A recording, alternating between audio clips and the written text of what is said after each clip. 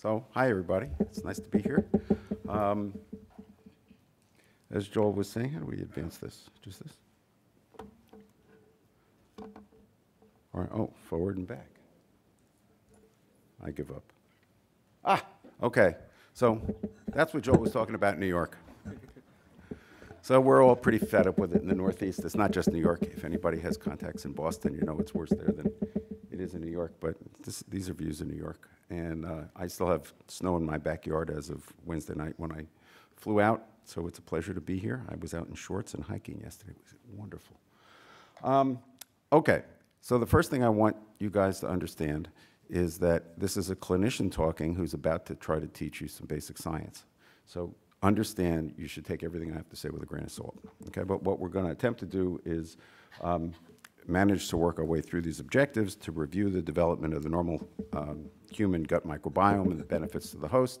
We'll try to review some basic terminology and methodology, discuss the initial findings that come from the risk cohort that Joel mentioned before. I'll describe that study in detail in a little bit.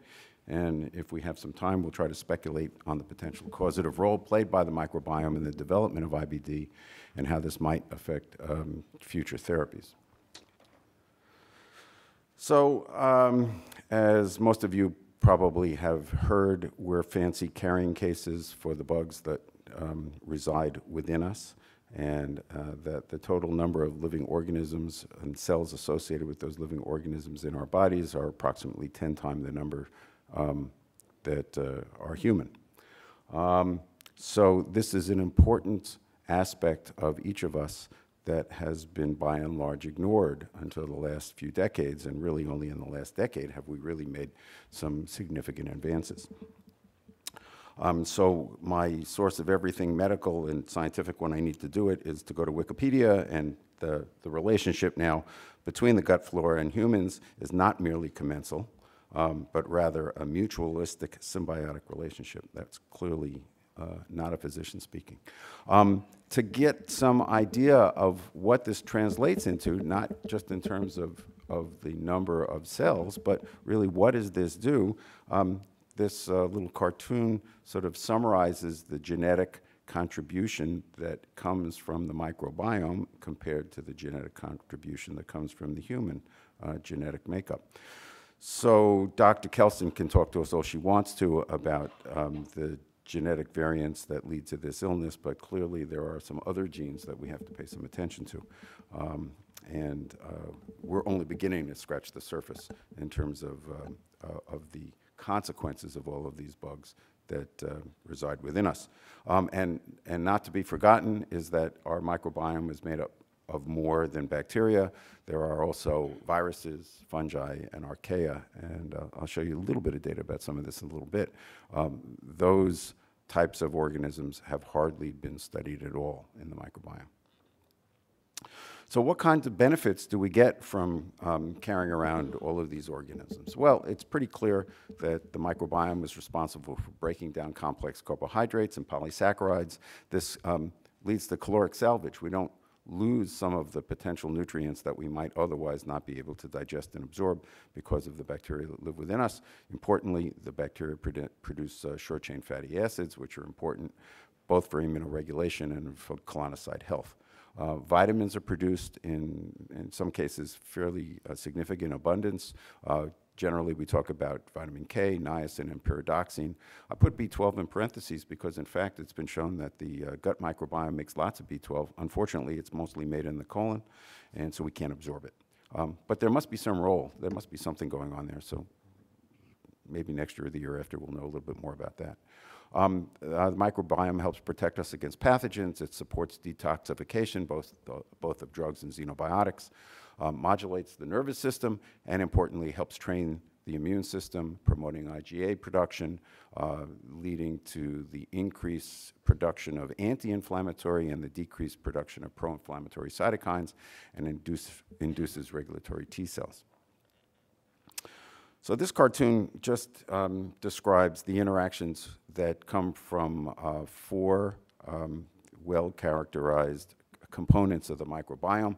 The one that may be most important that many of us have heard about is F. prausnitzii, or Faecalibacterium prausnitzii. And F. prausnitzii is a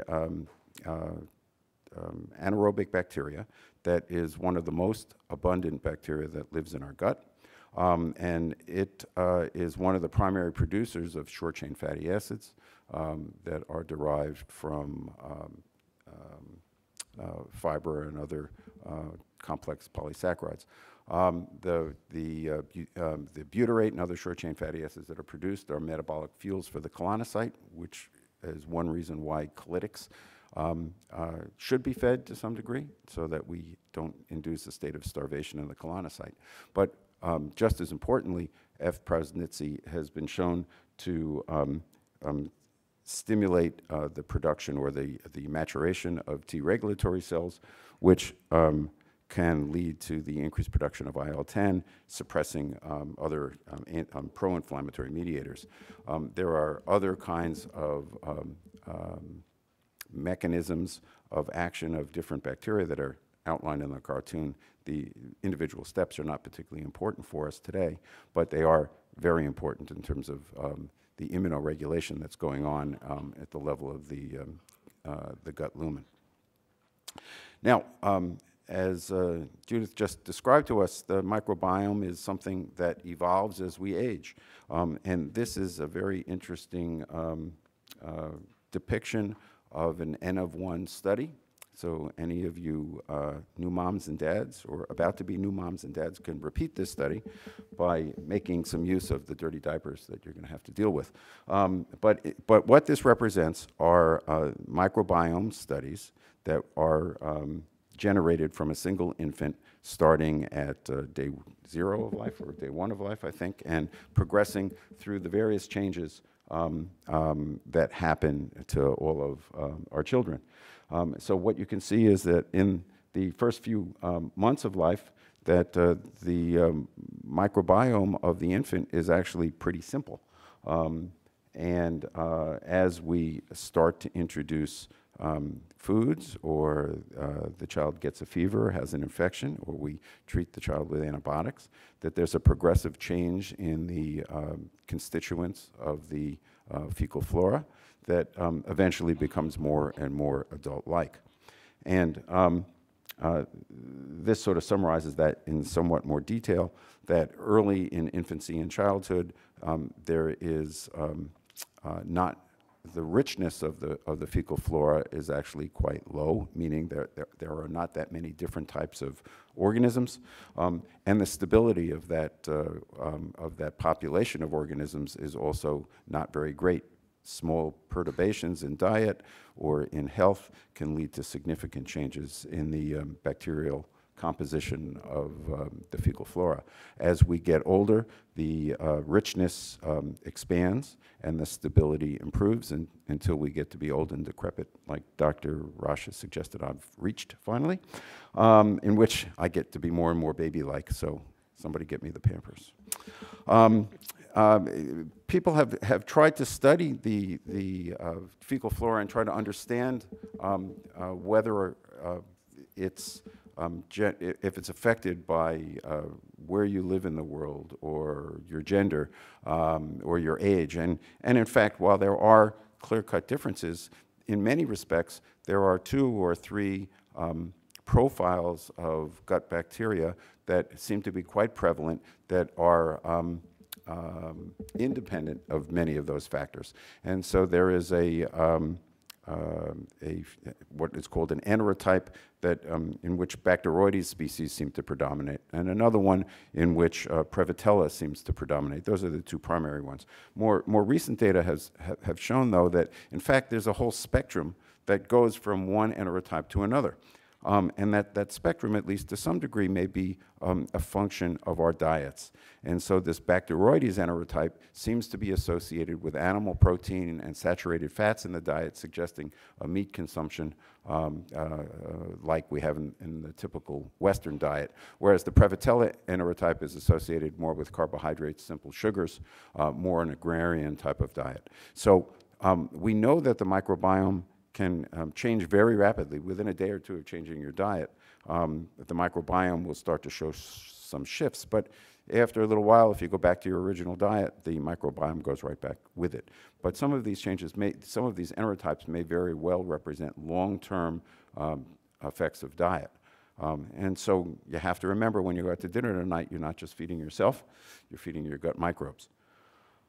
Okay, so a little bit about terminology and methodology. So to go back to when I went to medical school, they were just inventing this, this scientific classification. Linnaeus, I think, was in my class.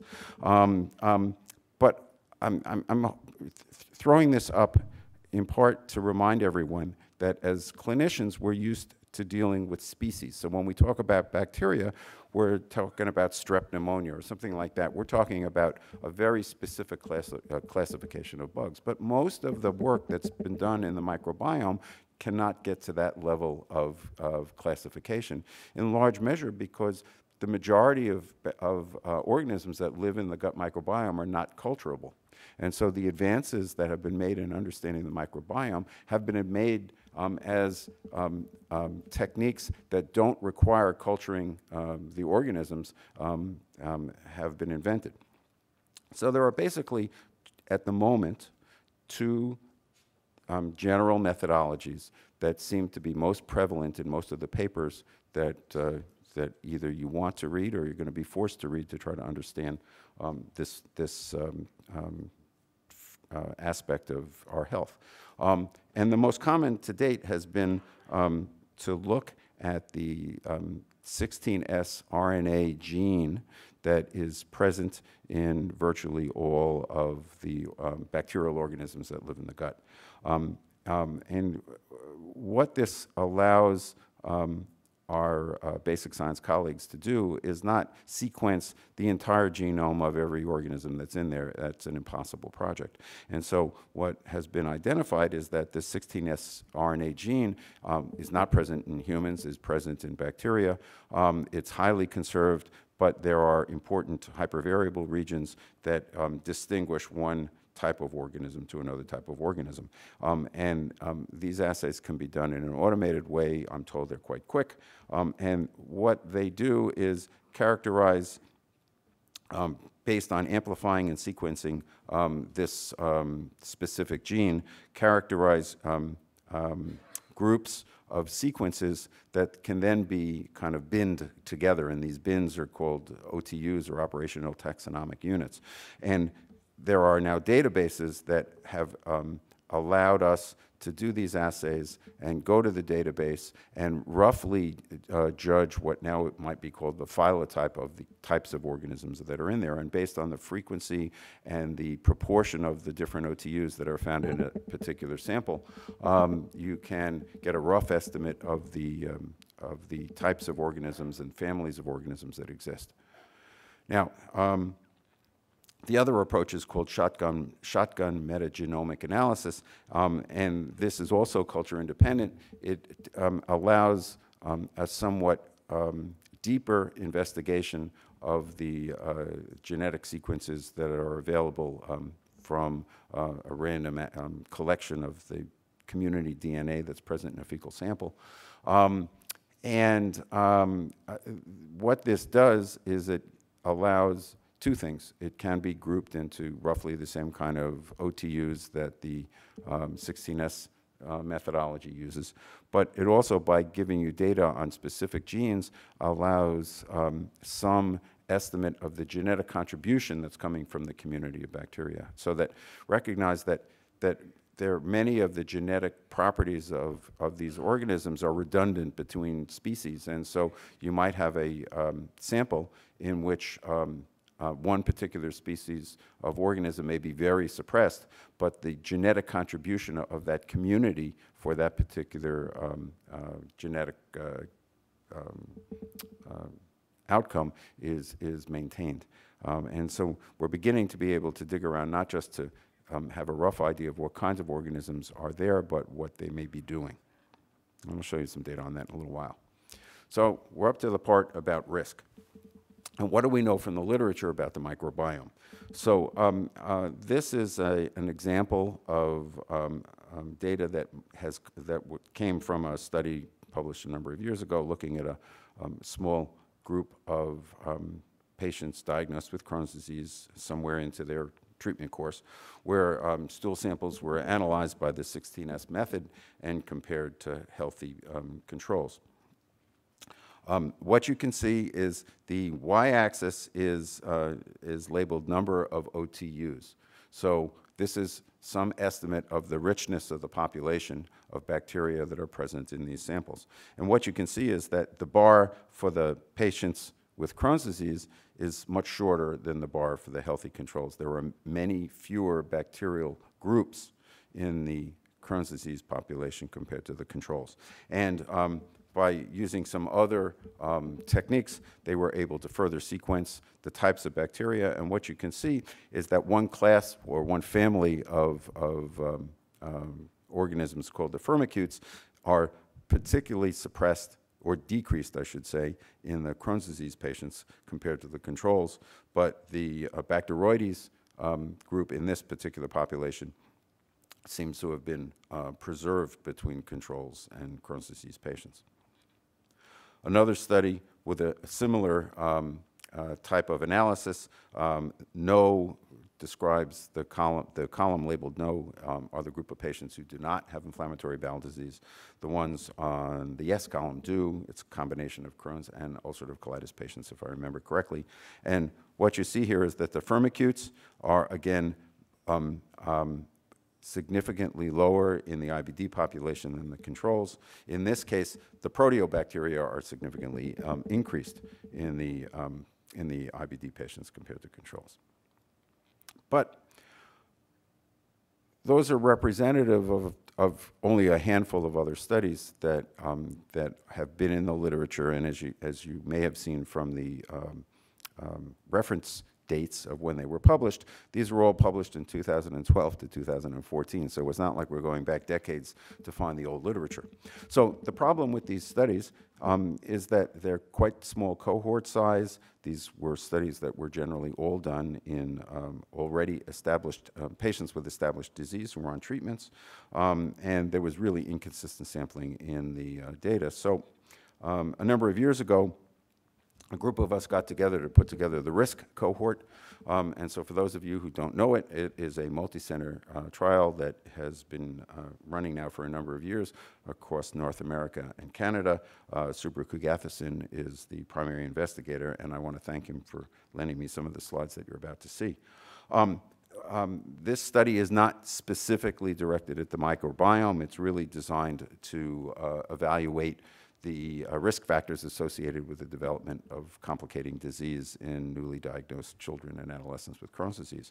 So it's an inception cohort, and at the time of diagnosis, these subjects are donating biological samples that include blood and include biopsies and, importantly, include stool. We were able, between 2008 and 2012, to recruit a total of a little over 1,100 children. A little over 1,100 children with Crohn's disease, about 1,700 total participants. The other participants either had ulcerative colitis or were actually healthy once their evaluations were complete, but they'd signed consents, and so we had biologic material on them as well.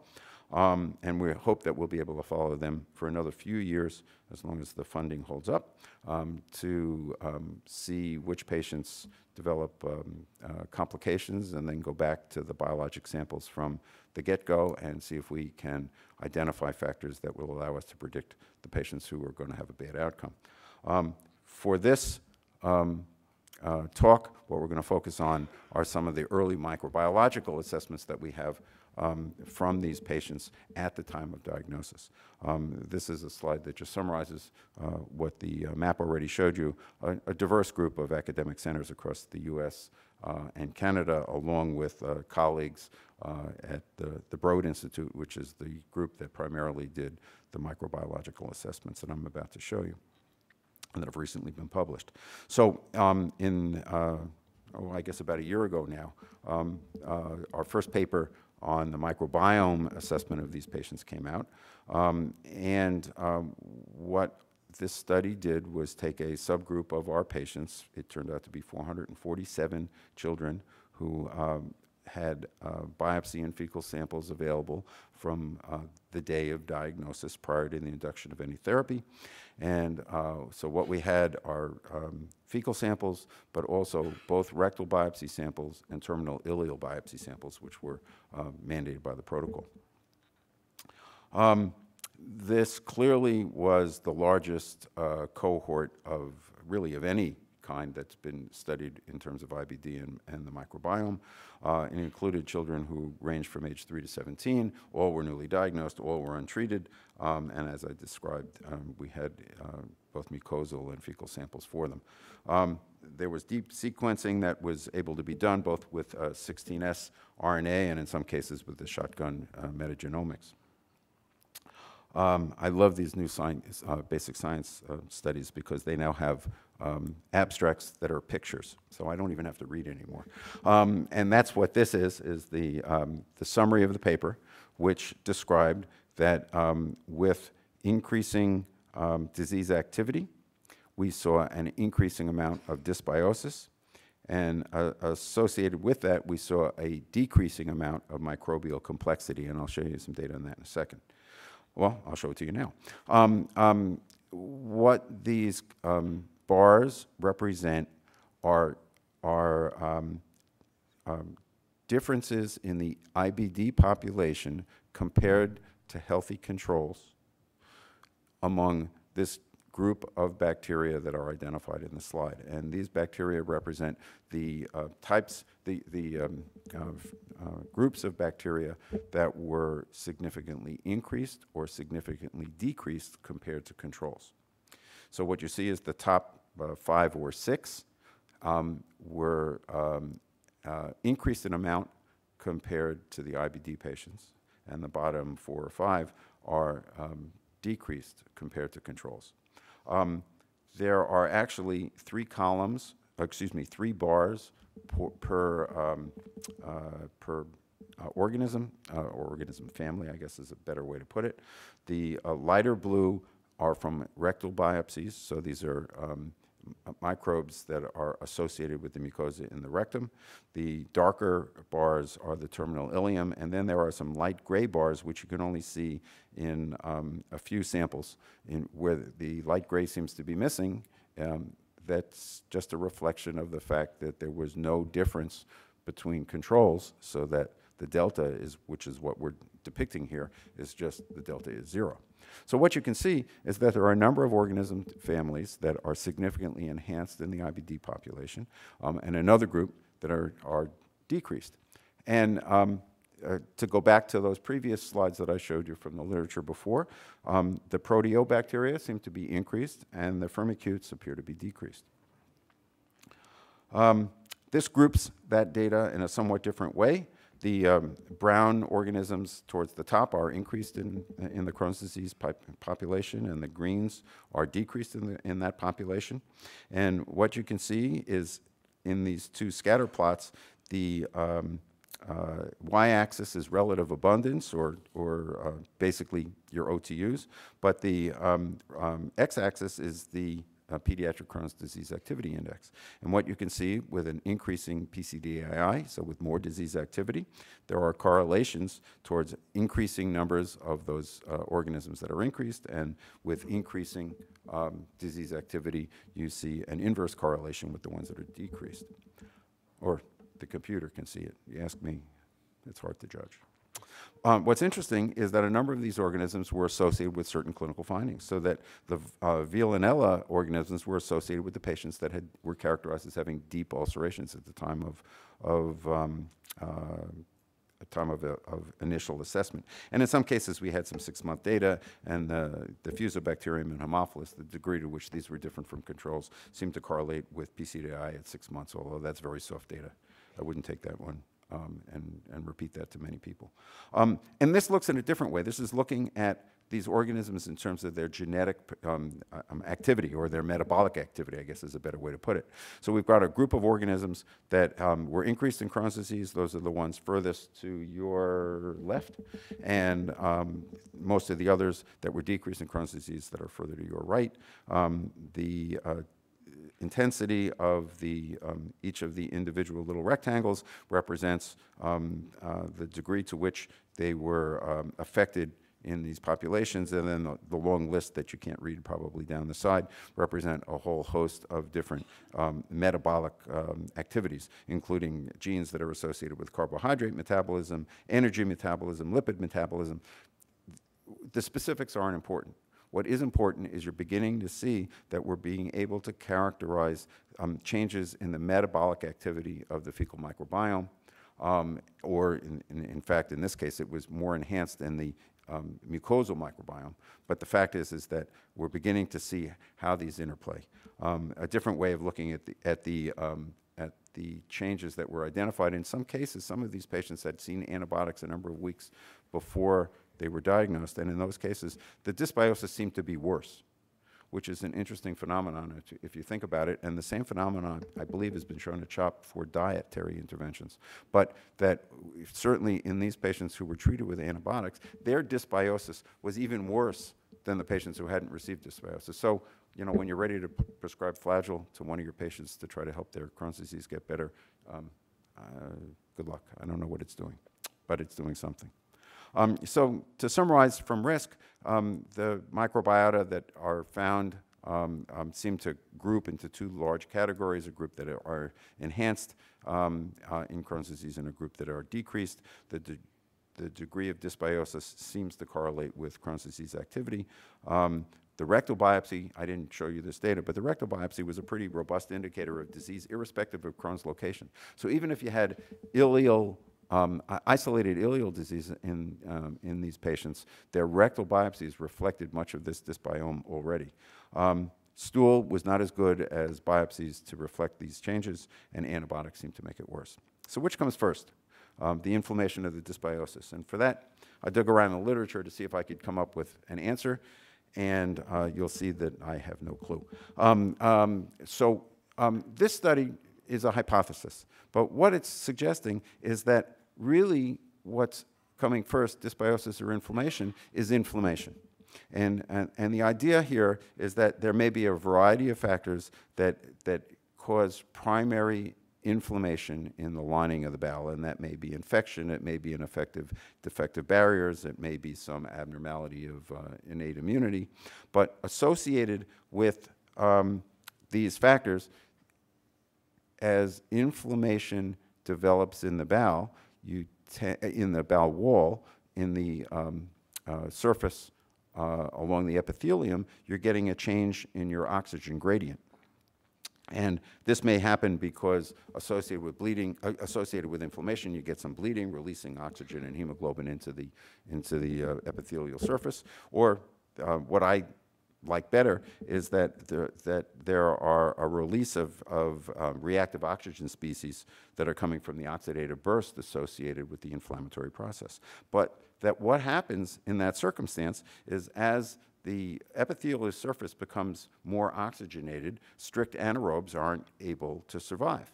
And so you get a decrease in the anaerobes, an increase in facultative anaerobes, and you get then the consequence of that are some of the changes that are now described in the microbiologic studies. So it may very well be that fixing the microbiome, if you will, isn't really a long-term solution to our patients, because if the problem is that these strict anaerobes can't survive on the epithelial surface because there's too much oxygen, giving them a fecal transplant and temporarily giving more anaerobes maybe in the long run isn't going to make much difference. Speculation.